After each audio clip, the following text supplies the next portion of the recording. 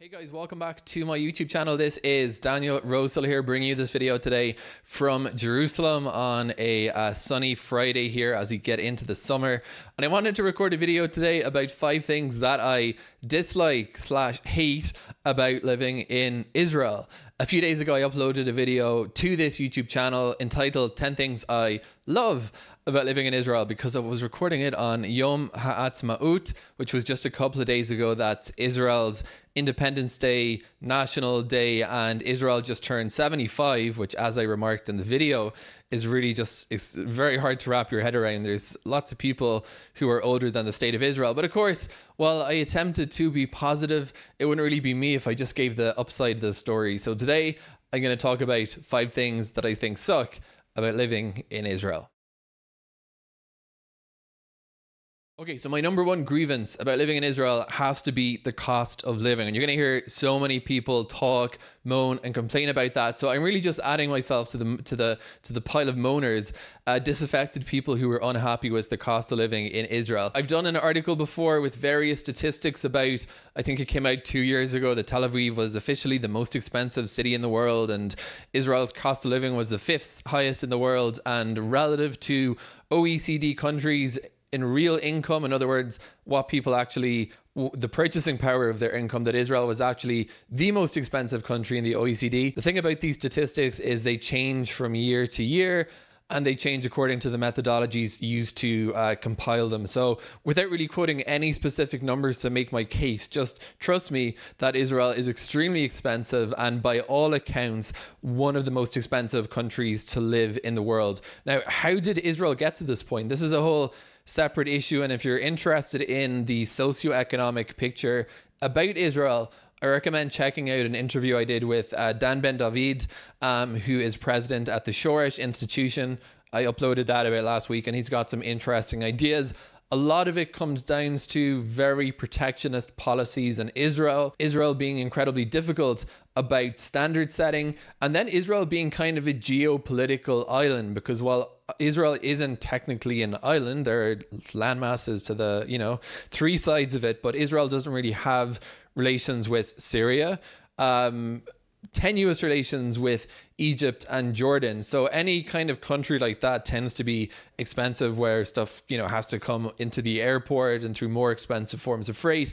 It's been a very long-standing issue in Israel, and there are attempts going on to introduce more foreign competition and break the monopolies and oligopolies that are basically the bane of many people's existence in Israel, the root cause of the cost of living. Recently, we saw Carrefour opening in Israel, the French supermarket store, and having normal prices for basics like olive oil. It does not make any sense to me why olive oil in an Israeli supermarket is more expensive than olive oil in Ireland, where there are precisely 0 olive trees in the country. There's probably someone who's growing an olive tree in a greenhouse, but let's just say there's 0 olive trees in Ireland. It doesn't make any sense. It's very irritating.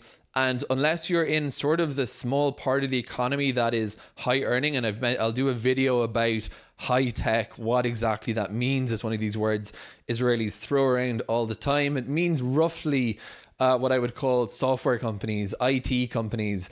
The Central Bureau of Statistics, the CBS, has a slightly more technical definition of what high tech is.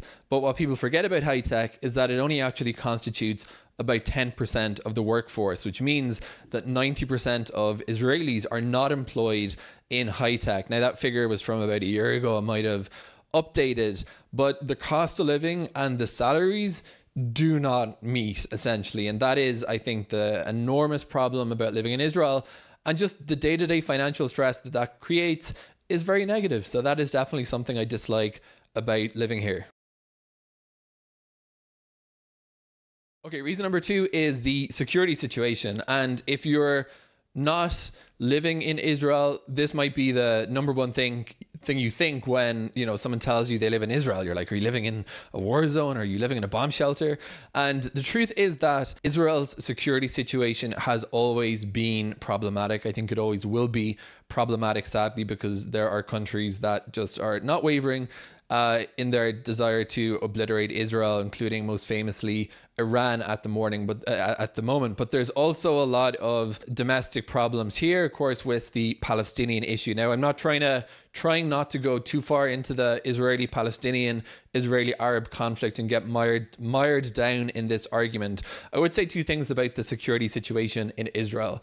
The first is that it's not a war zone. It's definitely a safe country to visit, and that doesn't mean that Israel isn't under attack. It just means that, you know, the statistical probability of a rocket falling on you is still relatively modest. Something else that's really interesting about Israel is the rate of crime in Israeli cities is actually very, very low, a lot lower than you'll see in American cities. So in an odd sense, it's safer than a lot of cities in Europe, and in another sense, there is, unlike many countries in the world, probably most countries, it's fair to say, that looming threat of attacks and terrorism.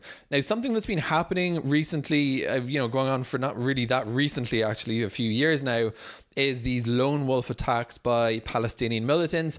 I live in Jerusalem, which is kind of like the ground zero for, you know, the Israeli-Palestinian conflict. The Al-Aqsa Mosque, the Temple Mount, is like the most sensitive part of the most sensitive city in the whole country. So it's really where stuff tends to happen. A few days ago, there was a very disturbing, heinous attack in Jerusalem in which a driver just outside the Shuk Mahane Yehuda, the commonly called just the Shuk in Jerusalem, a car ramming attack rammed into pedestrians. The last time I checked, there was 7 people affected, 1 person seriously wounded, 1 person moderately wounded, and 5 people with light wounds. But there are fatal attacks pretty much on a regular basis here. It mightn't be 1 a day or might be 2 a day, but these kind of stabbing attacks, car ramming attacks, really whatever, shooting attacks, whatever people can pull off, do happen pretty regularly. And it's a negative. It's definitely a stress about living here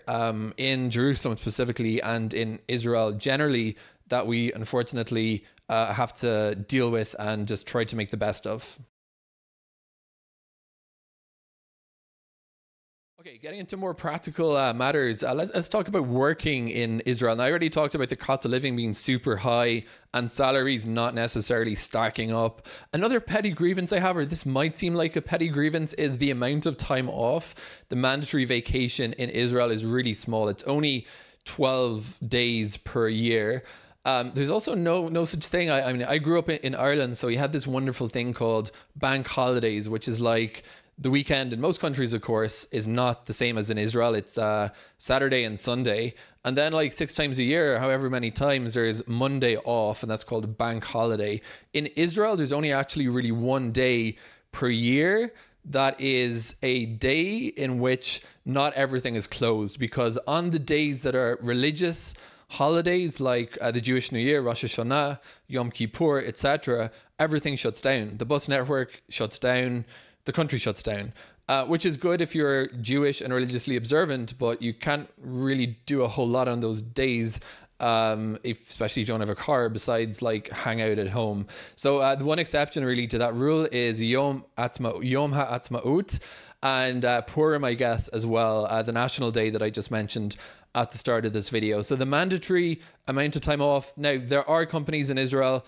In the high-tech scene, it's getting more competitive as people offering better benefits to their employees. So 12 is just the minimum, bare minimum that you'll start out with. But coupled with the fact that the standard workday is often 9 to 6, which is a long work week, 12 days off, no bank holidays, and you work on Sunday. The work week in Israel is Sunday through Thursday. So those are the working days, are Sunday, Monday, Tuesday, Wednesday, Thursday. Friday is a weekend day. Thursday night is a weekend night. And then on Saturday, you always kind of feel cheated out of a weekend because it's the Jewish Shabbat, which happens every single week.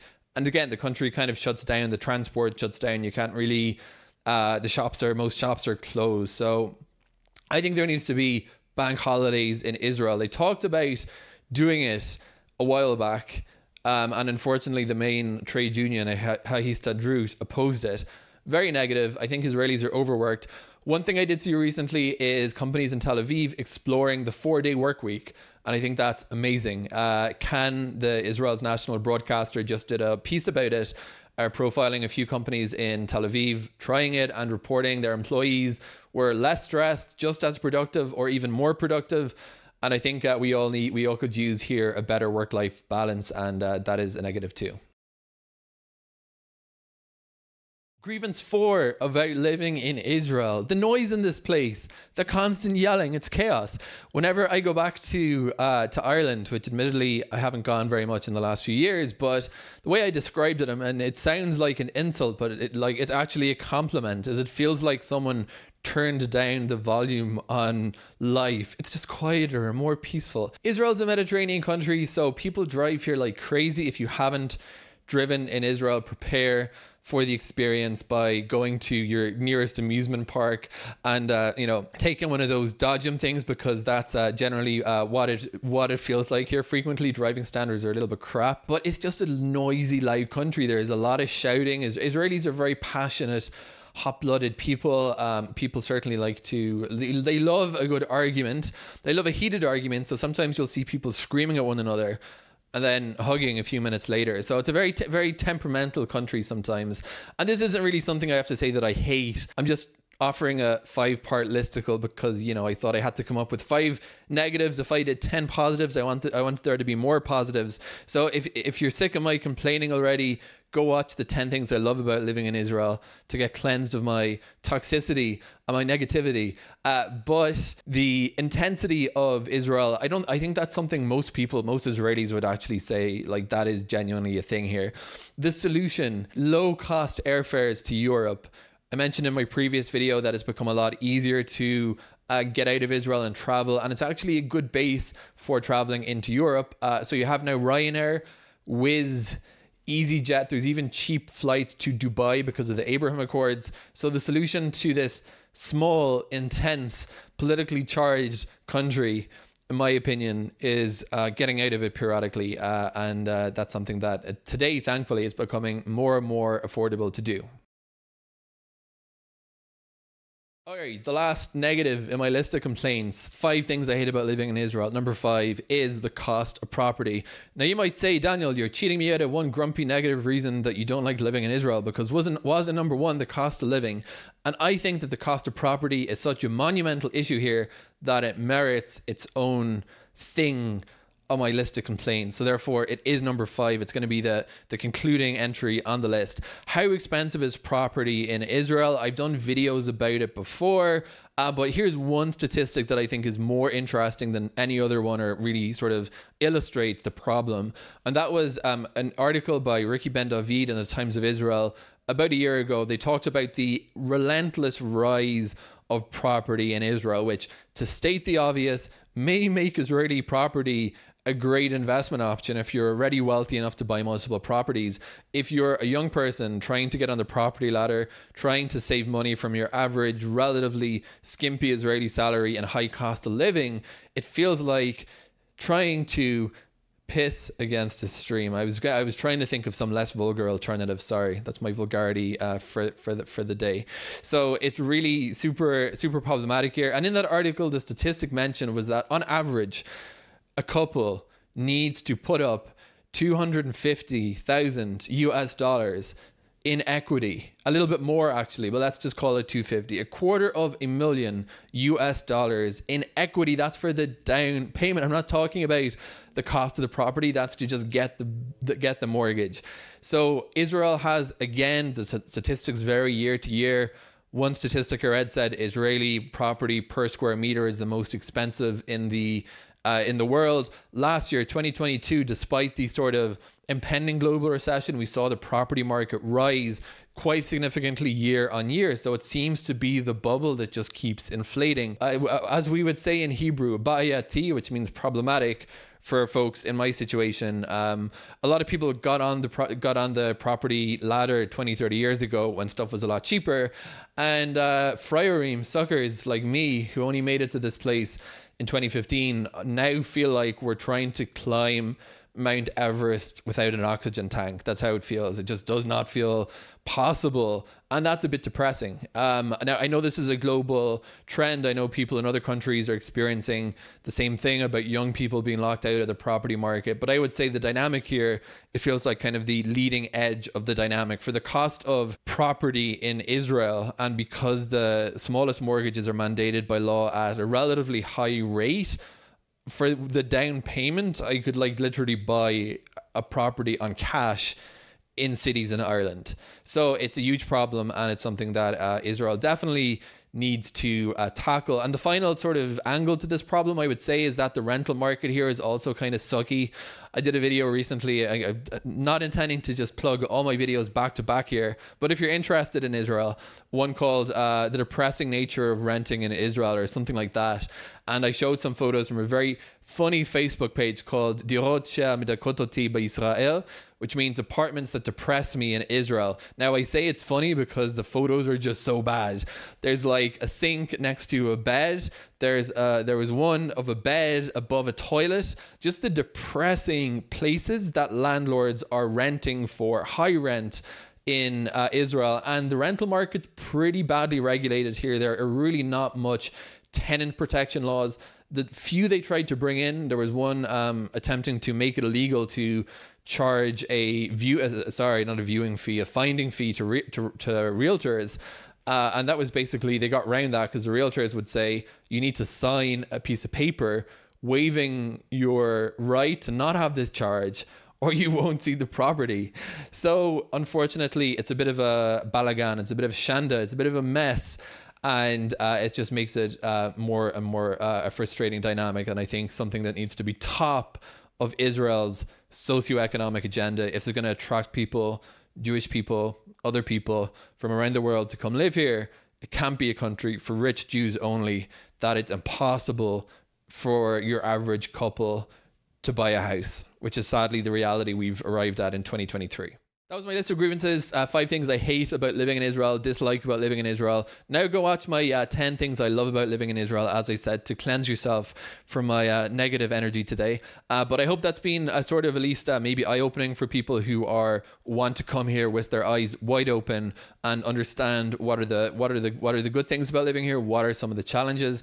Of course, this is not an exhaustive list. If you want to do some of your own complaining about living in Israel, the comment section is free to you. For you to use, mention things I didn't list, etc. This channel is about Jerusalem and Israel, and if you do want to get more videos from me on those aforementioned subjects, to hit the subscribe button, like it, and tell your friends about this channel. It all helps to make me sufficiently motivated to continue speaking into a camera on a Friday morning in Jerusalem on a very, very hot day where apparently my air conditioner is not working or something because it's boiling in here. Anyway, thanks for watching. Until next time.